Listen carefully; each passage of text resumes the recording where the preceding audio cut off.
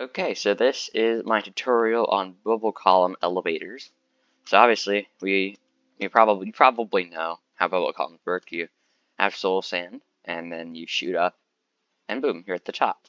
But what if you wanted a floor along this? So like this is a floor up here.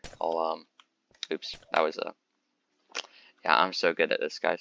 Uh, so you wanted a floor. So this is your top floor, obviously, of whatever building you're making. So if you normally just go all the way up, but let's say you wanted another floor 5 blocks down. So you're right here. So this is your new floor right here. And so then you want to be able to come up there. But here's obviously the problem you've probably experienced. You don't actually go there because you just keep going up, and you don't want multiple bubble column elevators as well as those, weird piston elevators that are super expensive. So here's my design that I kind of showcased on the New Dawn arcade number, not New Dawn arcade, New Dawn short number 8, I think. Yeah. So that's this design. And there's gonna be 2 iterations. This is my first version that I used for the tower because it's just more compact. And essentially this is the redstone. So you do need 1 sticky piston, 1 soul sand, a button, a redstone torch, and a repeater, and I think 2 redstone.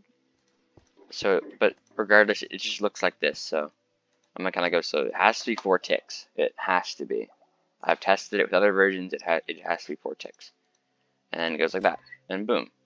So now, when you're on the bottom floor, you go up, and then let's say, oh, now you're on this floor. By the way, don't swim or else you'll get stuck.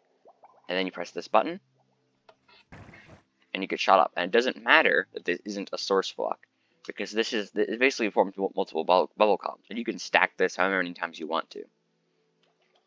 And now, later me is going to cut this part of the video.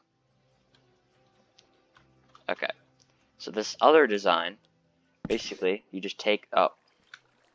basically just take the same idea, except now, let's say you're in this kind of a space.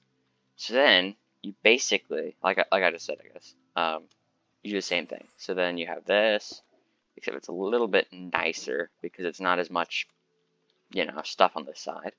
But it has to be like this, or else, or you could have it look weird. But yeah. So then you do it like this. So similar. You could do it in any really design, honestly.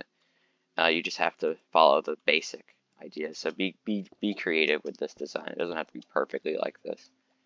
And it's just a little bit longer on this version, but it's the same idea. So you're down here, you shoot up, and then you press this bottom button instead, and then you shoot back up to the top. And you can, like I said, you can stack this any amount of times that you want to. It doesn't really matter. You could go all up to world height every 5 blocks. Now you'd probably want an express line if you have that big of a building, but I'm not your dad. I'm not gonna tell you what to do with bubble columns. This is just a tutorial. So yeah, I hope you enjoyed